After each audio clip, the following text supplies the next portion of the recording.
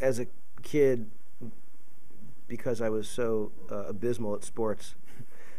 spent a lot of my time uh, drawing and making little Super 8 movies and things like that. And so I remember before I could write, and there's some who would say I'm still there.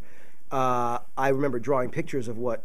of a play I wanted to put on, and so I was always interested in theatrics, and I was always interested in story and character. And it really was when I started watching The Twilight Zone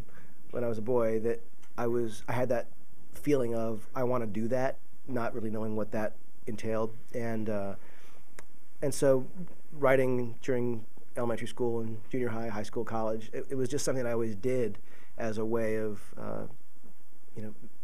making movies and telling stories, and it was something I always liked. I didn't necessarily know that I would ever use writing to get to a place where I could direct, but I always knew that I wanted to direct movies.